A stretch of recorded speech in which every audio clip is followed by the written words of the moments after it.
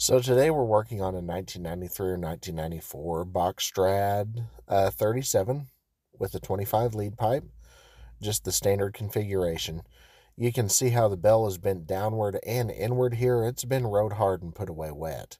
And then we also have a bent lead pipe that you're about to see. There you can see how it curves inward and the finger hook has been bent. And then the bell tail has been pushed in as well. And even though the bell tail is pushed in, which transfers to the first slide, we can tell by just the way the marks line up that the first slide was not assembled correctly at the factory because it's not at 90 degrees. So now we're starting to take the instrument apart and kind of just checking out the condition of the slide tubing, seeing how dirty it is. There are really a lot of dirtier instruments out there than this one. So it's really not in too bad a shape cleaning wise. Checking the dump slide here so it doesn't come out freely, which means we're probably going to have to work on it just a little bit.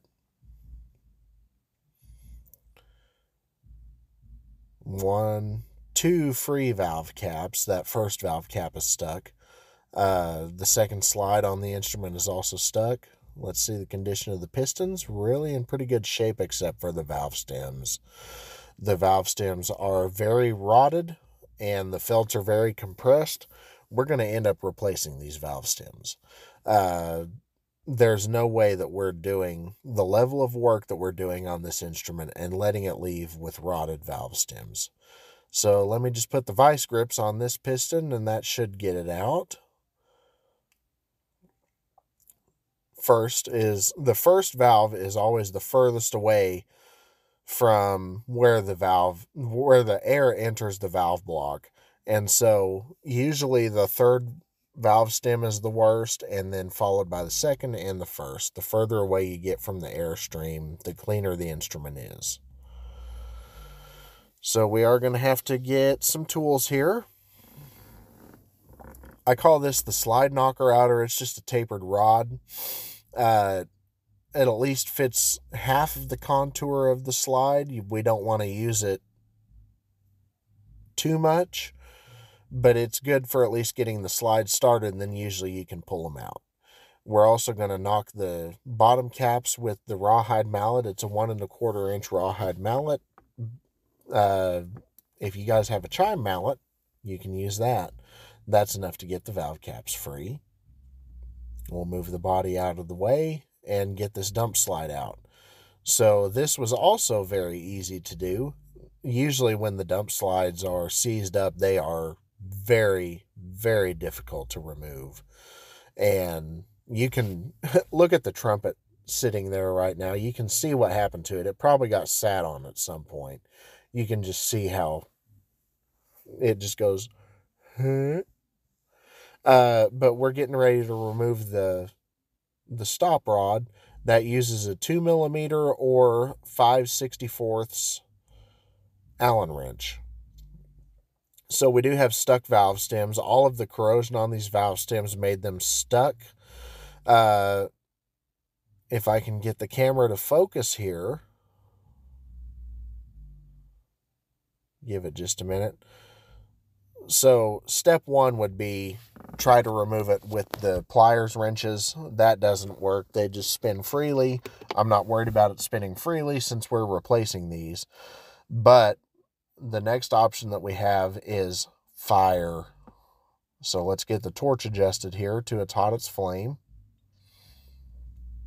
And then we have some quenching juice, aka water. And we're just going to heat this until it starts smoking, and eventually the valve oil that has leaked into it catches on fire. So we have piston flambe. And then we're going to quench it. And that expansion and contraction is what breaks the bond of the corrosion. And so I'm going to heat it up a second time. A little bit of that water might have gotten into the threads, and whenever the water boils, it might help break some of the corrosion as well, but this is probably unnecessary, but I just like doing it. Then we're going to chuck these up in the bench motor. My J.L. Smith screwdrivers actually fit the spring barrel perfectly. It's taken me a little bit of time to find the backside of it. And then let me shuffle the camera around here so I can actually hold on to everything. I need a third arm. But that corrosion should break pretty easily, and there it did. I just need a little bit of leverage.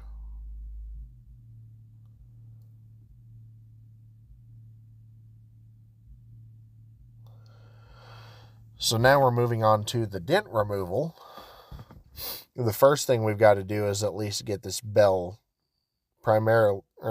initially straightened out so we can at least fit it on the dent mandrels. We want to straighten it out before we disassemble the instrument, because the braces actually kind of tell us where the metal should go.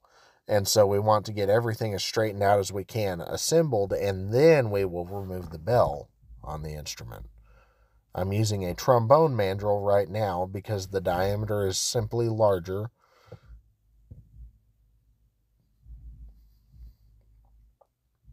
And just kind of force everything down. If the bell buckles, it buckles. It's already damaged.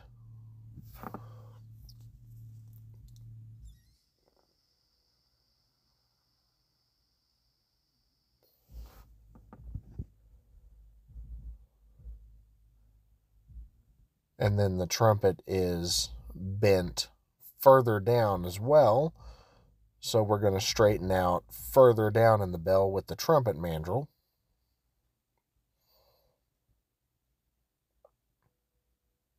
My saying is, things always have to get uglier before they get prettier. I'm going to put the first slide in so we can move both of the tubes at the same time and start getting the bell tail straightened out as well.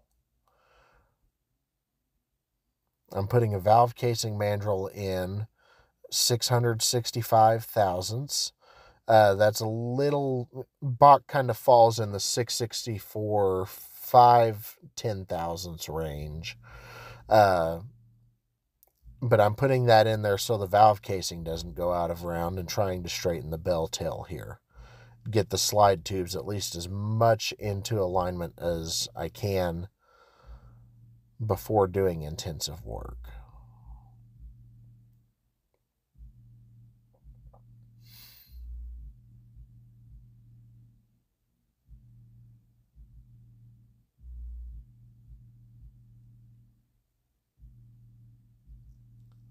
The alignment is the really picky thing that I pay attention to.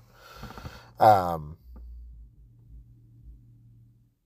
then let's go ahead and get the bell taken off of the instrument. So I've already done a little bit of the disassembly here. I'm using that business card because it keeps the solder from adhering to the bell of the instrument. Wipe off some of the excess solder, and then let's get the mouth pipe off of the instrument.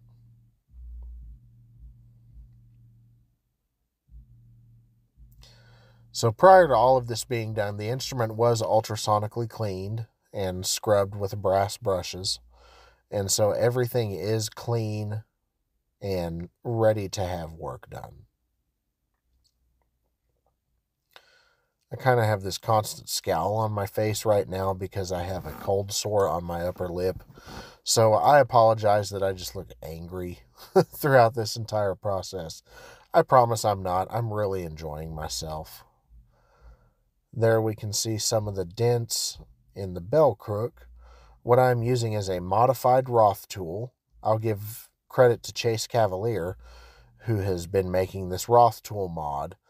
It's just a set screw at the top of the tool that holds on to the wire, and keeps the wire from pulling back through the Roth tool whenever you go to remove the dent ball. And it helps a lot, actually. So props to Chase Cavalier for that mod. So I'm just kind of inspecting the dent here. I've selected a dent ball. I've probably been through a few dent balls at this point. I'm just trying to show you guys the highlights. Okay, so what I'm doing here is hollow tapping. So we have a ridge on the edge of the bell, and I'm trying to get that ridge to release its tension, because what I'm doing as I'm removing these dents is I am also re-rounding the bell crook. Part of the factory correction service is getting the bell crook tubing to actually be round. When Bach bends their bells on trumpet, they actually, the bending media that they use allows the tubing to compress a little bit, and it gets out of round during the bending process. And so one of the modifications that you can make to a Bach trumpet is to take the bell off of it and get the tubing to be truly round, and then fill it with a bending media that you'll see here in a little bit, and re-bend the bell where the tubing is round and the geometry of the bell is also correct. But let's get to the dent work here. I'm just roughing out the dents on the mandrel at this point, just using the big rawhide mallet. Credit to my coworker Kiki Collier for recording this footage. I have a hard time saying my cuz, so Kiki, I am sorry, your name is hard for me to say. And then we're just going to start rolling the dents out. Every now and then I will stop and push a dent up from the inside before I roll over it.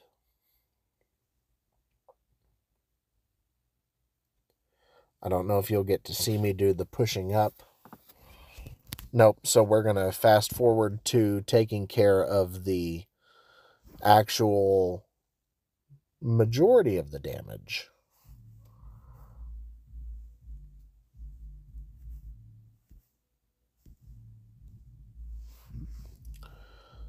So let's just get rolled over this. We're going over the braced area right now.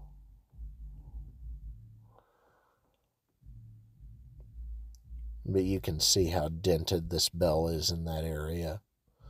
I'm just hoping at this point that it will all come out.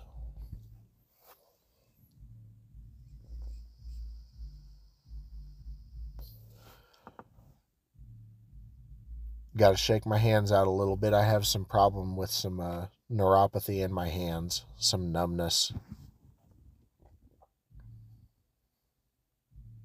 So I'm going to straighten the bell a little bit more.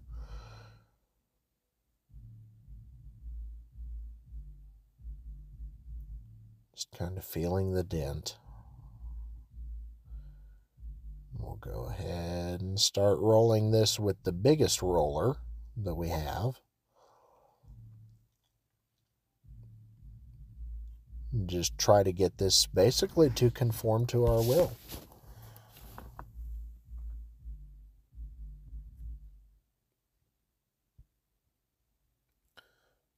The rolling process does take a lot of physical effort. You're not able to see my face during this, but I'm really straining. I'm a pretty heavy guy. I'm about 340 pounds right now, and I'm probably putting half of my body weight down, but we got the rolling done on that section, and now I'm going to level the bell rim. Sorry you guys aren't able to see the entirety of the process, but it would have been a 3-hour video, and no one wants to watch a 3-hour video. So I'm getting the bell rim leveled on our granite leveling block right now.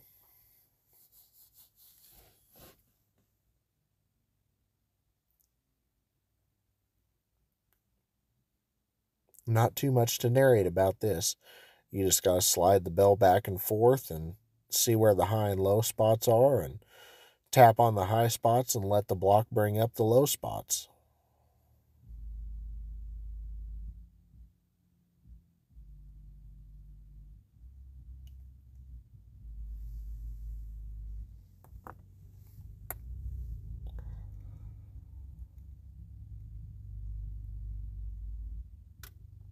When I say not much to say, I mean really not much to say.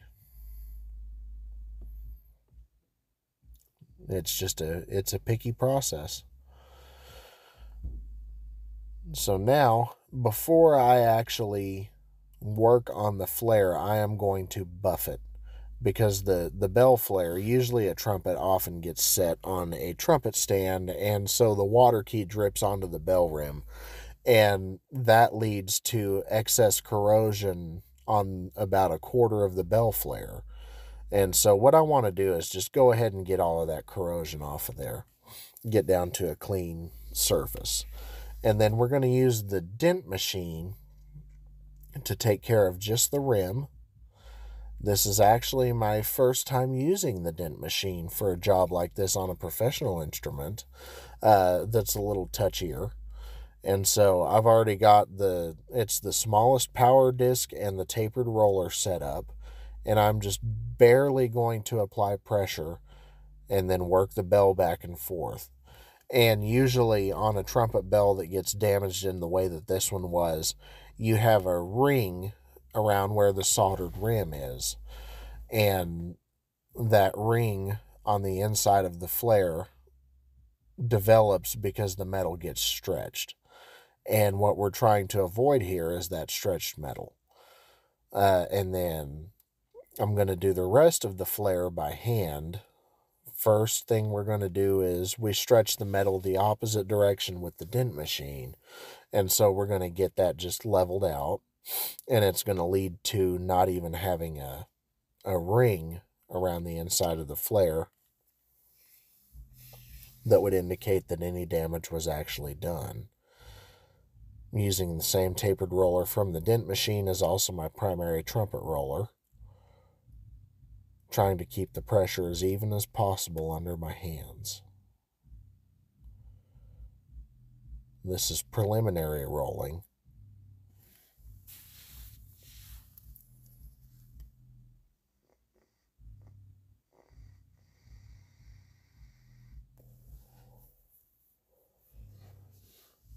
Using the Furries bell iron.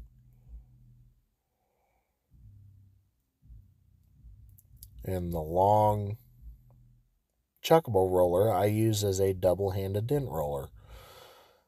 And so I'm just getting all of the high spots. I would consider the spots that are sticking out of the bell the high spots.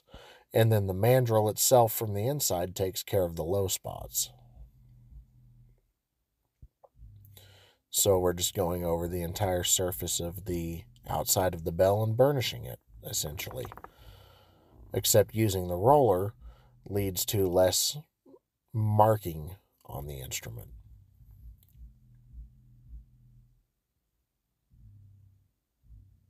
As long as you're using a highly polished dent tool, I should note.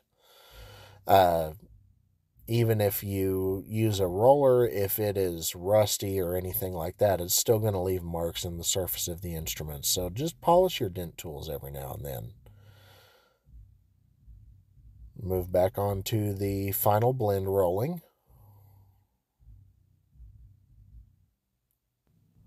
I never realized how small I make a trumpet look. I am a large man. So not too much to say about this, just trying to keep the pressure as even as possible.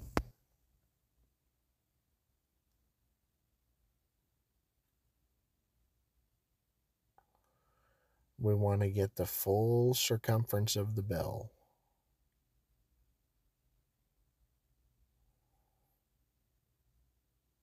And there you can kind of see the results. So the next thing we're going to do is go buff the bell.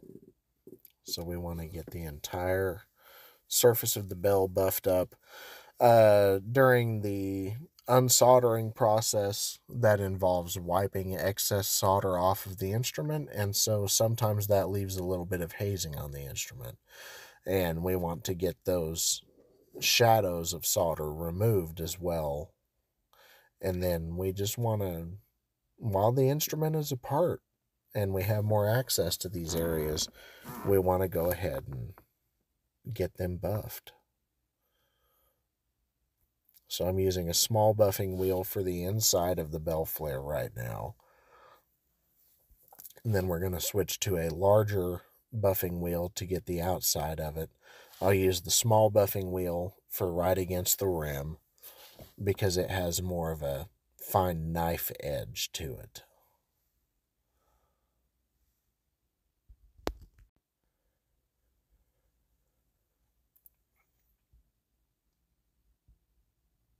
So I'm just applying more buffing compound.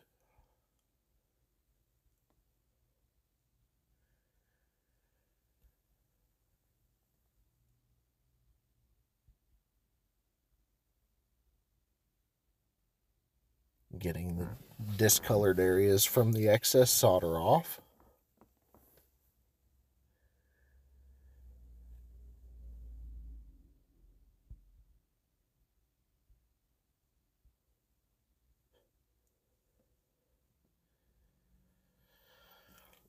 So we do want to be careful when we're doing this buffing that we don't go through the silver plating. If we use light enough pressure, then we don't have to worry about going through the silver because it's more of a burnishing action rather than a cutting action.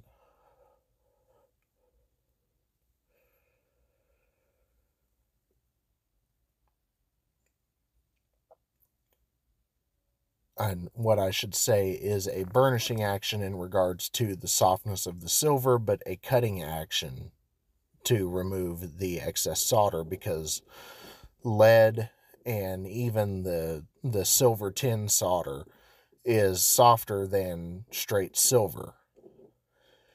And so it takes a really fine touch to be able to know what sort of pressure you can use to remove that excess solder. It's not the tools, it's the technique. And that is something that I'm always working on to improve, is my technique of using the tools that I am given. And so I use the smaller wheel because it has a lower surface speed per minute. And so I use the smaller wheel because it has a less aggressive cut than the larger wheel. Whenever the buffer is larger wheel is good for just getting and so that leads to a less aggressive cut. I was using the smaller wheel also the solder plating because of the knife edge. So this is what we're going to use to fill the bell wheel. This is Cerro bend. You can see there it melts at 100. So here's the Cerro bend Fahrenheit. I'm going to use, and this is the very crude double boiler that I keep in. This heats up, the water boils, and it melts the Cerro bend once it reaches 158 degrees. While that's melting, we're going to fill up a bucket with cold water. We live in the transition zone, and so it's been between 40 and 50 degrees during the day. That's cold enough water. We don't need any ice. We're just going to fill up that bucket. And so while that bucket is filling up and while the water is boiling, we are going to make sure that the bell crook is actually round. So I had done some preliminary measurements and realized that it was really close to round, which is pretty impressive. Usually I get them way out of round, but this one was in good shape. And so we just have it's a dual radius bend where it has tight bends at the top and bottom of the crook, and then the middle of the crook is pretty broad. And the middle of the crook was actually very close to round, and the tighter bends were more out of round, but just by a few thousandths. And part of that is because of the repair process that I used. As I was removing the dents from the crook, I was also re-rounding the crook, knowing that I was getting it closer to round. And so I used a few extra dent balls during the process that I might not have used had I just been removing the dents. But knowing that I was re-rounding it, I knew that I was saving myself time down the road. And so we're just measuring and manipulating by hand until everything measures within a couple of thousandths of an inch. I don't think it's reasonable to ask for a crook to be perfectly round, a tapered crook to be perfectly round within more than a couple thousandths of an inch. But we've got that round. You can see how it has opened up, which is why we have to bend it. The crook spreads into a V whenever it should be parallel, like two eyes next to each other. And so we have to fill it and then rebend the crook. And this is where my modification happens. So here we're just stirring the last little bits of the unmelted Sero bend into it.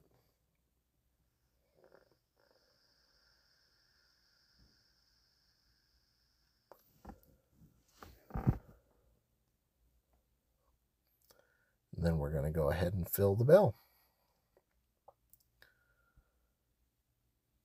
I just pour until the liquid is even with the exit, or in this case, actually the entrance.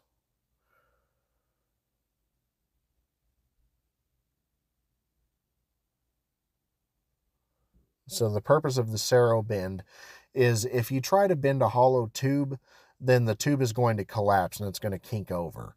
But what this does is basically makes a flexible mandrel inside the tubing that prevents the tubing from collapsing any further. So here we are sticking it in the water to cool it off. But that flexible mandrel is what is needed to keep the tubing from collapsing or kinking over when we go to rebend everything. Some people will either take the bell off and then solder a rod across the bell, or they will just leave the instrument assembled and then send dent balls through it.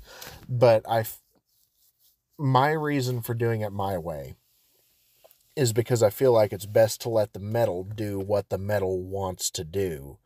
And if the metal wants to unbend rather than stretch to fit the contour that already exists, why not just let the metal bend to where it wants to be, because you end up with a more even wall thickness, rather than ending up with stretched metal on the outside of the bend while the thickness on the inside of the bend is preserved.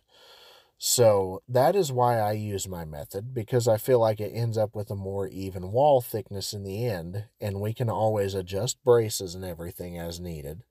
And so let's get on to what I'm doing here. I'm just disassembling the first slide.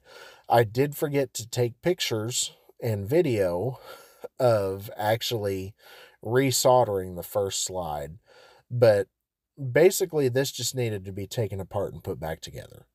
And the excess solder cleaned out of the solder joints. It was not a difficult repair. Literally take the two tubes off, which you've already seen, and then clean the solder out and put them back together. Here you can see the action that we've got out of the slide after doing this repair. And we also squared everything up where everything is at 90 degrees. You're not going to find better first slide action anywhere.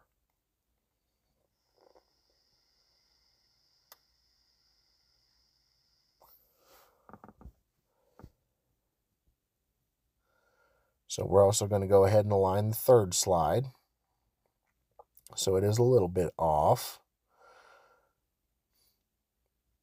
I use a hybrid mixture of caliper alignment and just kind of feeling things out. I do believe in strategic misalignments, where a tube is not always assembled from the factory in perfect alignment. I find that is pretty much the case regardless. You're not going to get the alignment within a thousandth of an inch on a trumpet slide. And so over time, the slide, although the action may be good, it does wear more on one edge than it does the other. And then eventually you end up with tubes that are tapered over time. And so whenever we go to correct the alignment on a tube at this point, then we have to strategically misalign the slide to put the center of either the outer or the inner slide in that taper. And if I could draw you a picture, then it would make more sense. But basically, like sticking a pencil in a pencil sharpener, the pencil sharpener is tapered and the pencil is not. And the tip of the pencil always gets to the center, whether you push down on the pencil or pull up on the pencil and try to make it crooked, it's always going to end up in the center. And so that's where the strategic misalignments come into play. And that is what I had to apply on this third slide.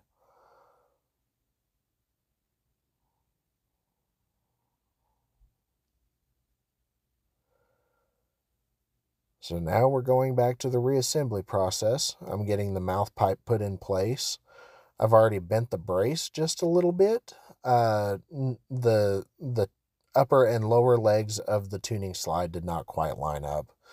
And we have corrected that with just bending the tuning slide brace slightly. I also needed to adjust the height of the valve casing braces, and so those have been removed, and we'll be soldering those back on in place. Just making sure that everything fits with practically no tension, and making sure that the brace flange sits level. So we're going to get the lower half of the casing brace soldered on first, and then we'll adjust the upper half of the flange, the longer, skinnier part of the flange, to fit the mouth pipe rather than making the brace fit the valve casing.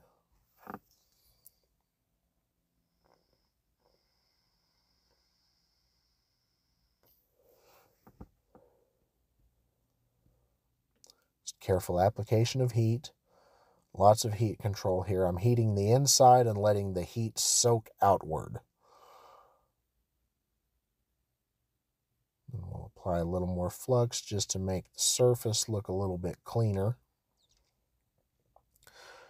That's how you get the nice shine on your solder joints, is to apply flux and heat it one more time before you finish things off.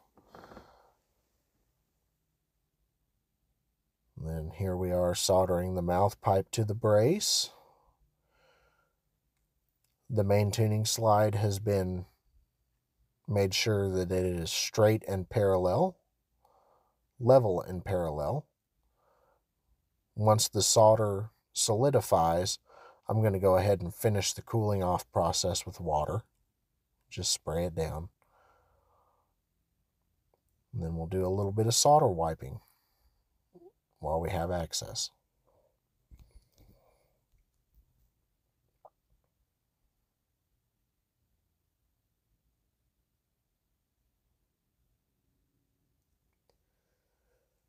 I use ultra fluffy pipe cleaners for actually getting into tight spaces, because I don't want to stick my fingers in there near the fire. I already burned myself enough.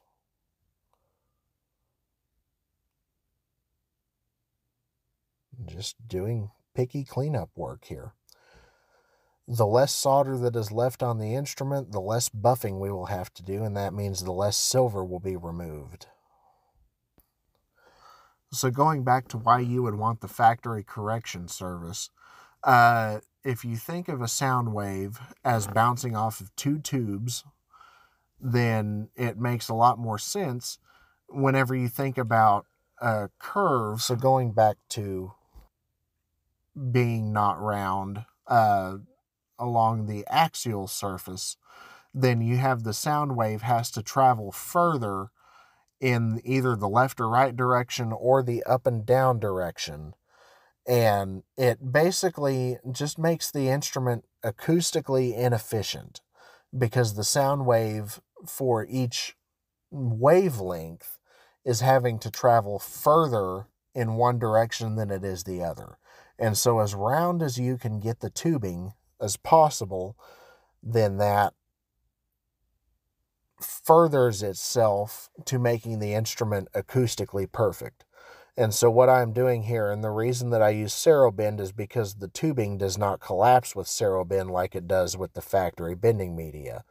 And so right here, I'm now refitting the bell to the instrument by bending that crook and changing the radius of the crook while keeping the tubing round because the serro bend does not collapse. And what we are going for is the bell to be parallel to the lead pipe and parallel to the first slide tube.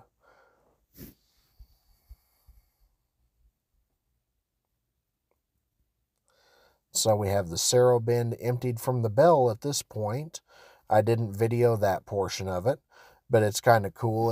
It's just, you heat the bell up and the serro bend just pours out of it. It heats up slowly and pours out. But now we're going to get the bell resoldered onto the instrument, starting with the first slide to bell brace. This is the most important one because that sets the relationship of the entire bell to the instrument. The smallest misalignment here translates to big misalignments in the rest of the bell.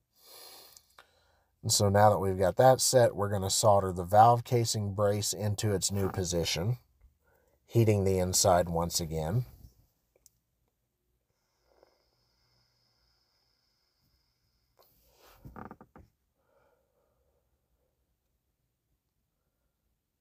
It almost looks like a freeze frame because I am moving so little.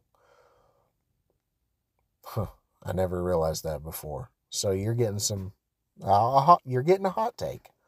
Look at that.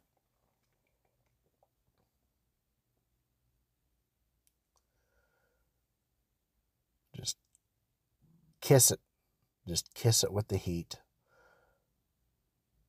Just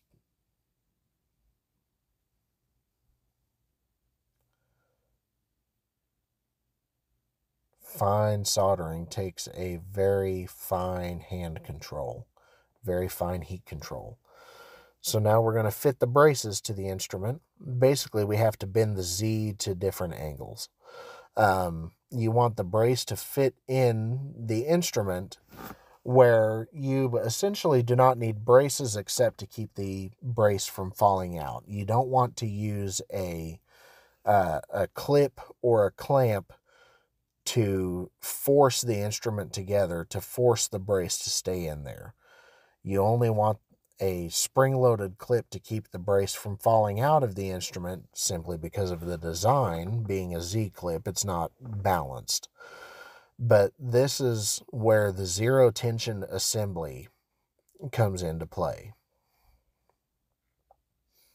The tighter you can get that brace fit, the less tension there's going to be in the assembly.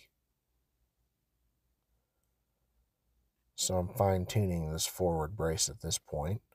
We've got both the braces fit, and now there's the one clamp that I'm talking about. So the brace will stay where it's supposed to be. The clamp is just to keep it from falling out. And then we're going to get these fore and aft braces fit and soldered to the instrument.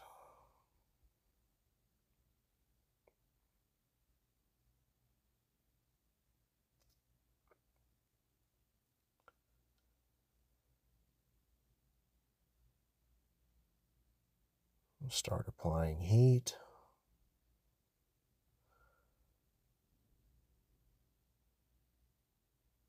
I usually start with the forward brace because that's the most important one for the way the instrument plays. I've already done a little bit of playing around with the location of the forward brace on this instrument, and the stock location is pretty much good.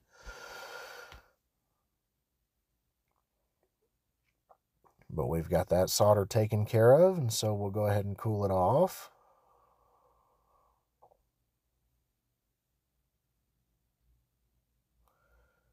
And then we will solder the other side. And I switch back and forth between holding the instrument in playing position and holding the instrument where gravity creates a cup that the solder can flow into.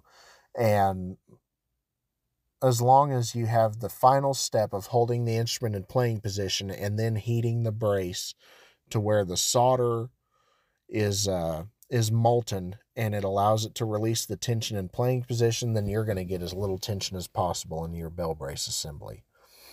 The only way that you would get less tension in a bell assembly is by using a 3-piece brace, and it could be arguable as to whether or not you would get more or less tension in a 3-piece brace, because you do have heat shrinkage to keep in mind.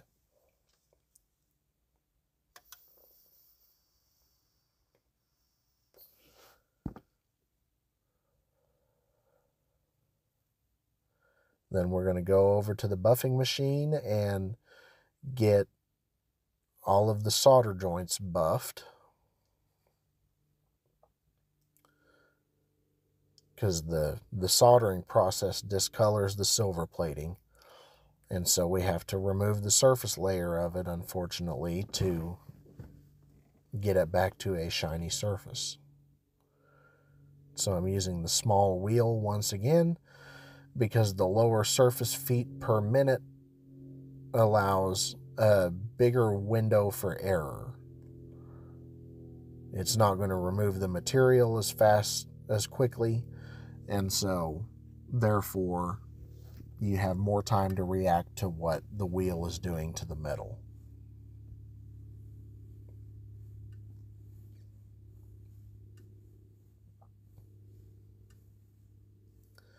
Just trying to get in as many angles as I can on it. Some of these spots will have to be hand polished, but we're hand polishing the entire instrument anyway.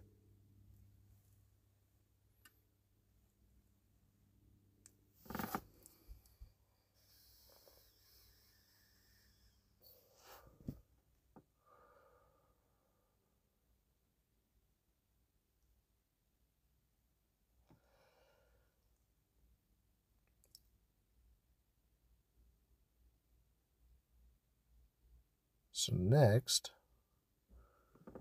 we are going to move on to removing the dents in the second and third slide crooks. You can see the dents in the second crook right there. Minor but major at the same time. We want to go ahead and get those out. Then there's the third slide crook.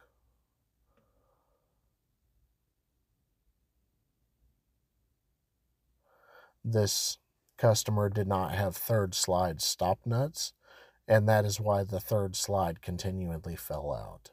We are replacing those stop nuts with a new set of nuts. But all that we do is just pass the dent back and forth over this tiny ball, and that pushes the dent out, and then we'll use some hollow tapping, which I do off camera, to lower the high points, and this just evens everything out, kind of blends everything in together.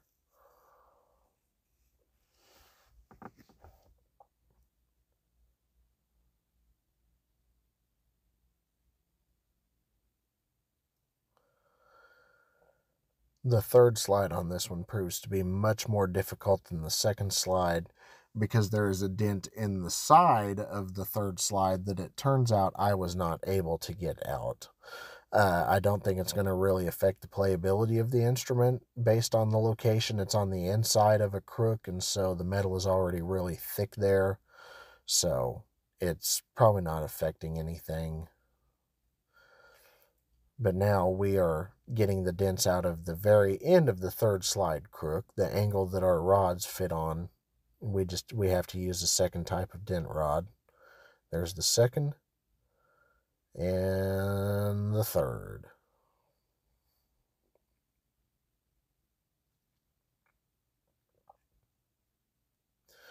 Now let's move on to polishing. I am using Flitz metal polish. I'll be switching to the liquid Flitz as soon as this tube is gone. I just can't justify buying liquid Flitz as long as we have paste Flitz still available to us. But I'm just going to paint the entire instrument with this Flitz polish.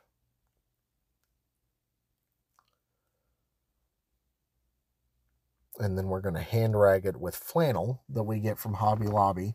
We just get plain old flannel and cut it into strips.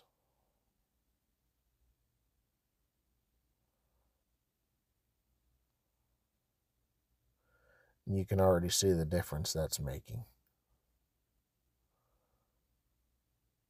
Get up against the braces.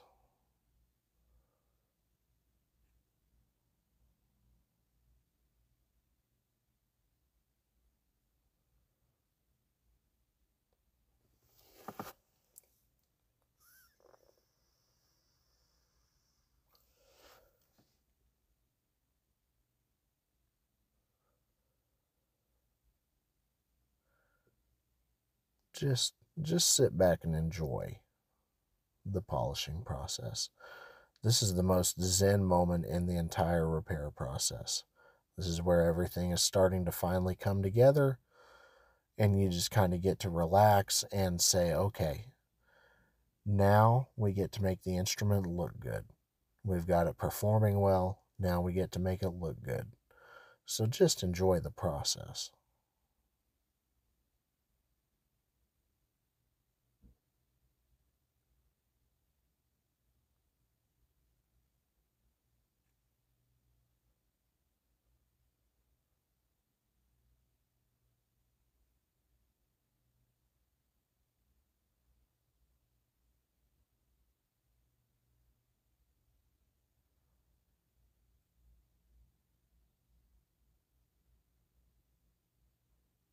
Is it too quiet for you?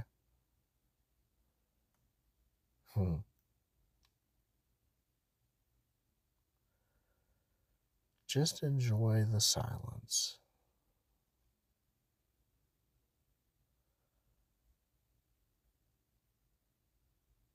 This is what it's like for me when I polish a trumpet. Flip to the other side. Everything just slows down. I'm able to just focus on one tube after the other. It's really zen.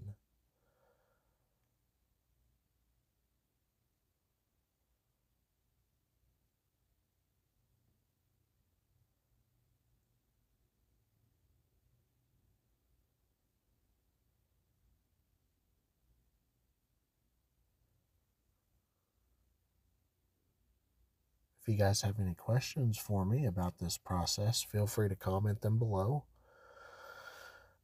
I'll answer as many of them as I can.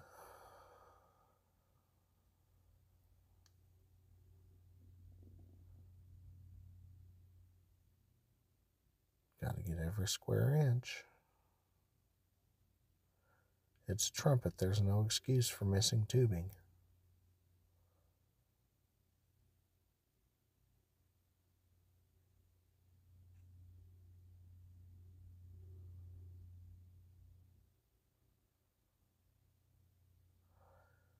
This is where our process differs from your home silver polish or the silver polishing cloth in your case, is you're not able to get down into the nooks and crannies of the instrument. And with our methods and our supplies, we are able to get into the nooks and crannies. So now we're going to move on to polishing the slides. These go quite a bit faster. Just a quick kiss of the slide tubes. You don't really want to polish your slide tubes because it removes material from them and makes it harder for the slide grease to stick to the slide. But there's not much of a way to avoid at least kissing them in this process.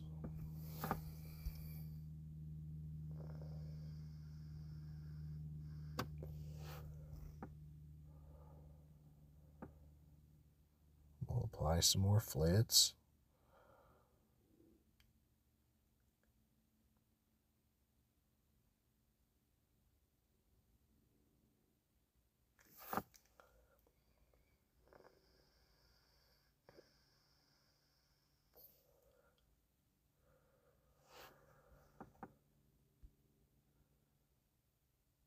Just get this main tuning slide polished.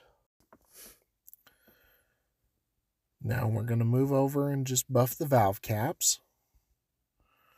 I always buff my valve caps. If you use a light touch, just like I said earlier, then the jeweler's rouge specifically is more of a burnishing the silver step rather than removing the silver step. Then let's get on to assembly. So the first thing we're going to do is get the valve guides inside the spring barrels and get the springs inside the spring barrels.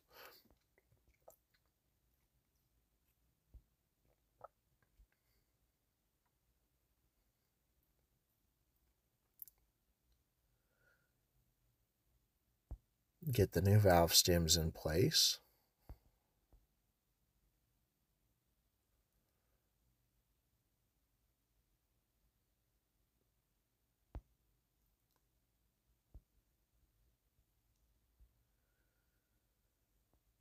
And then we are going to start aligning the valves. I don't do a necessarily precision valve alignment, but I do a probably within 5 thousandths valve alignment on most of my instruments. I can do precision valve alignments. I can do the math on it, but I'm a believer that within 5 thousandths of an inch, no one's going to be able to make a difference. No one's going to be able to tell a difference. And so here we are measuring the upstroke of the pistons, deciding what felt to use, using an 80 thousandths felt, or not felt, but synthetic pad.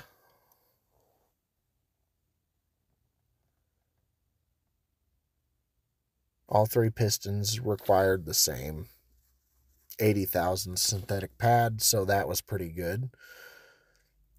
But we've also got to check the downstroke, and that is where the factory rubbers, which is not typical of Bach, failed.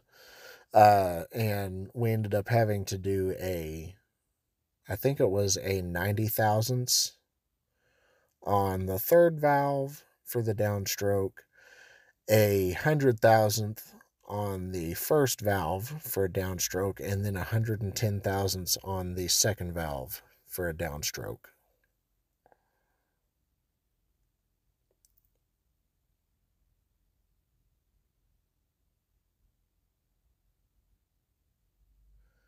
So here I am just experimenting with different felts, kind of figuring out what visually works.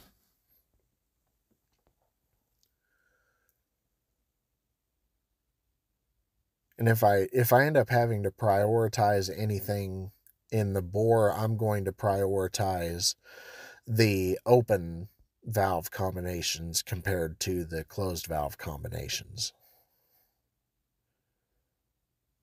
Because closed valve tubing already has bends to it and is not as efficient as the open wrap, and so why not just make the misalignment in each valve combination and just chalk it up to the feel of the valve section. So now we get some oil put on everything.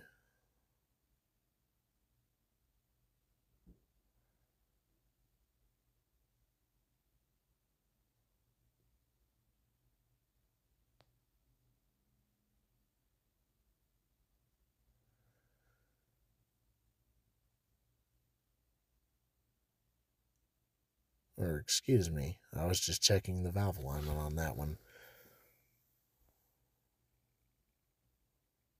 Now we're going to go ahead and get the bottom caps put on and get the valves oiled.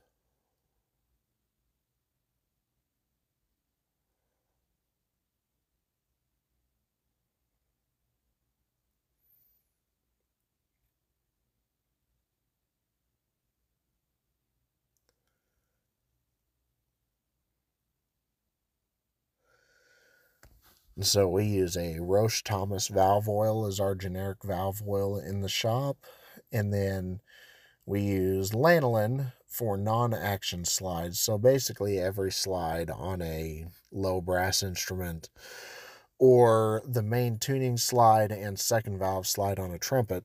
And then what we use for the action slides, which is the first and third slide on a trumpet, we use sewing machine oil, which also doubles as an oil thickener for our bearing valve jobs. Whenever we do a cleaning, we use that sewing machine oil to thicken up the valve oil on the spindles.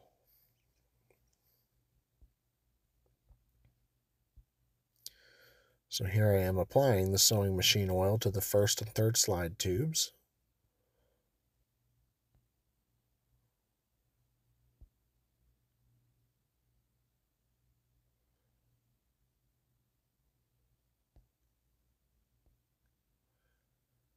And just getting everything put together.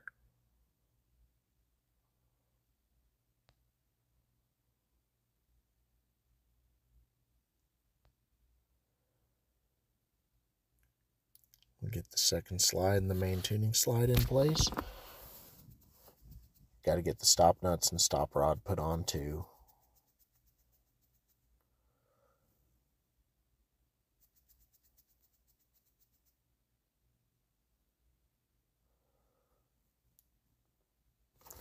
And these stop nuts and stop rods never go on in the same way that they came off.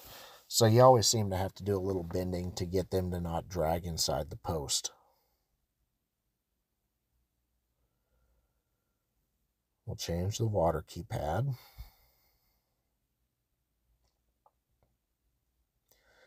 Got to dig this one out. It's been in there for a while. Goodness.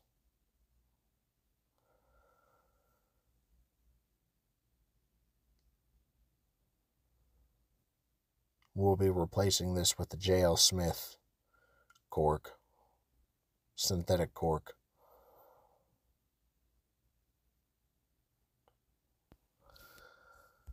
So now I'm just trying to get a piece of lint out of the water key spring.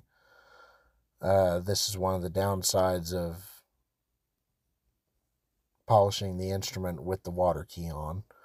Then we'll apply the heavy grease to the main tuning slide, get it put in. We're about ready for the play test, and I cannot wait at this point. Very excited to see what this trumpet can do. Get the second slide put in, same heavy grease.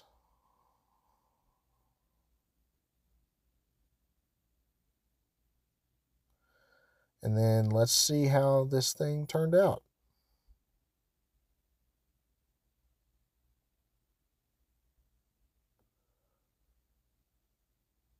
And there it is. Turned out so good. So there we have the area where the bell was completely dented before, bent in multiple directions. We have all the solder joints where we took the bell off. Everything in the bell crook and tail is now straight. And the instrument is really just put together the way it should have been put together. A nice Bach 37. And so here in just a second, you can see there, just look at that. Bach 37. Let's see how this thing sounds.